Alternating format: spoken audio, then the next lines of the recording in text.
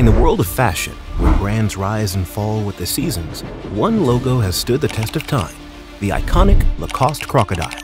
But did you know that this billion-dollar brand started as a joke? Yes, you heard it right. A joke between a French tennis player and his team, a playful idea of putting a crocodile on his shirt. How did this amusing crocodile gag come to life? And what steps did he take to transform Lacoste into a flourishing billion-dollar brand?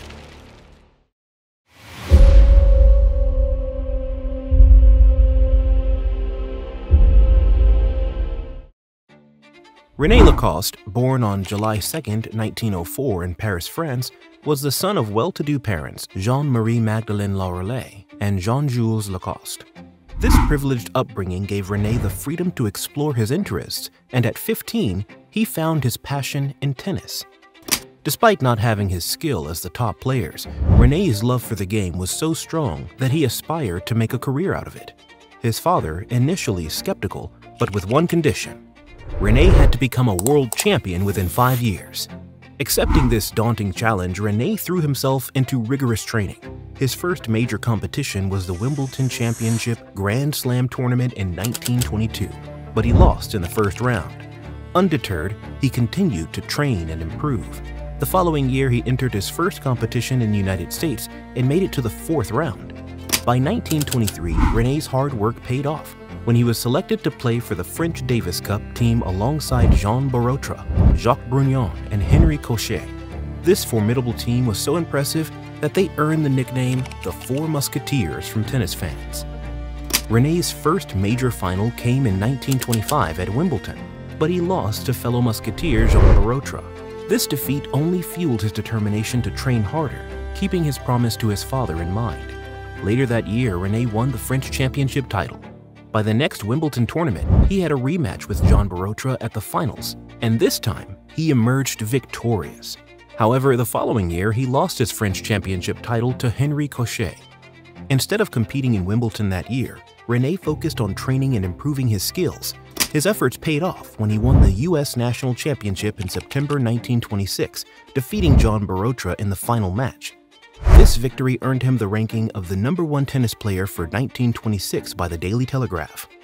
René's unique style of playing tennis, often moving around the back of the court like a crocodile, did not go unnoticed. In 1926, during the World Cup final of the French Davis Cup, René pulled off an upset by winning a 4-set game against Bill Tilden, a player known for his undefeated winning streak. This victory earned him the nickname the Crocodile from American journalists. René embraced the nickname, seeing it as a testament to his tenacity on the tennis court. Later that year, after winning a crucial Davis Cup match, René received a crocodile-skinned suitcase from the team's captain. This victory led to the creation of a signature crocodile emblem, designed by Robert George, which was embroidered on René's blazer. René wore this crocodile-branded blazer to every game, and it wasn't until 5 years later that the Lacoste brand was officially launched. René, having trained from a young age, realized that the traditional long-sleeved button-up shirt was uncomfortable to play in.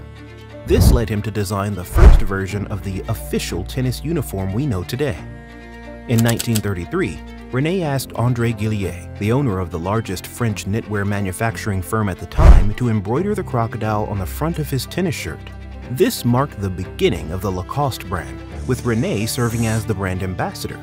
René's sportswear was revolutionary at the time, replacing the traditional button-up shirt with a short-sleeve jersey knit polo shirt.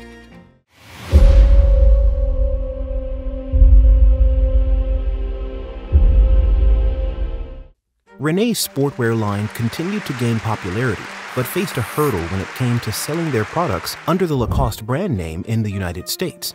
In 1950, Lacoste joined forces with a U.S. corporation called Izod to create a sub-brand known as Izod Lacoste, specializing in Lacoste-branded clothing.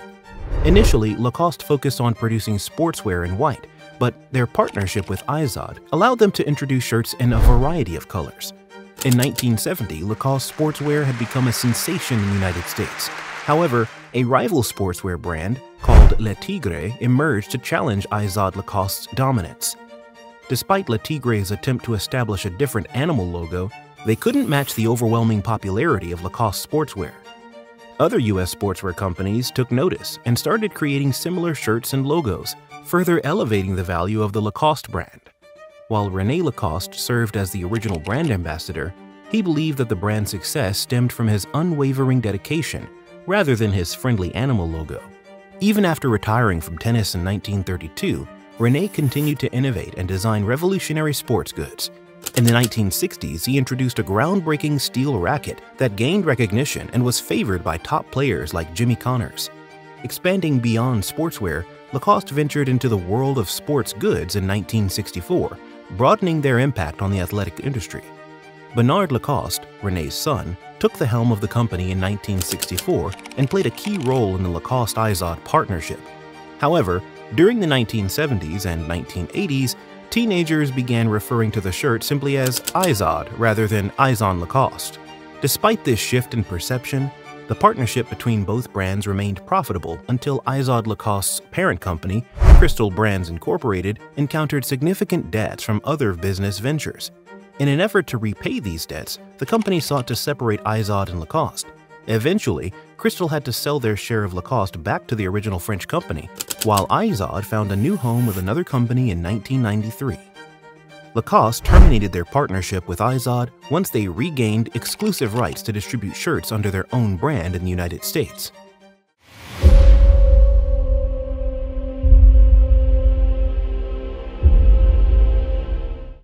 In 1990, Lacoste finally resolved their brand identity crisis by partnering with Crocodile, a Chinese company. This collaboration brought stability to Lacoste, and Bernard Lacoste recognized the need for fresh management to steer the company forward. Sadly, on October 12, 1996, the legendary René Lacoste passed away at the age of 92. While the company mourned the loss of its founder, it remained optimistic about the future. In 2000, Lacoste made a bold move by appointing Christopher Lemaire as the new creative director, taking over from Gil Rosier. This decision not only revitalized Lacoste as a renowned sportswear brand, but also propelled it into the realm of luxury fashion.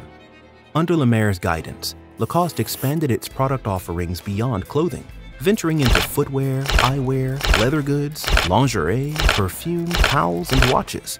Following Bernard Lacoste's declining health in 2005, his younger brother, Michael Lacoste, took the reins of the company.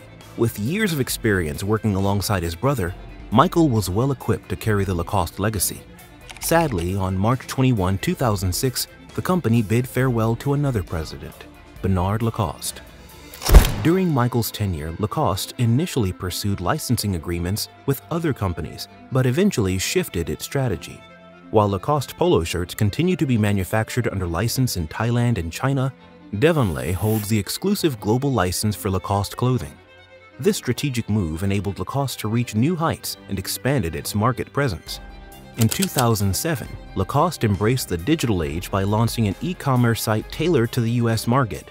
Recognizing the power of celebrity influence, the brand began partnership with notable figures as brand ambassadors in 2010.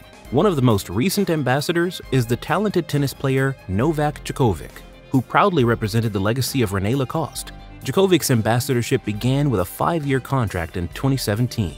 Today, the iconic crocodile logo has become synonymous with the Lacoste brand, resonating with millions of passionate fans across diverse communities, both online and offline.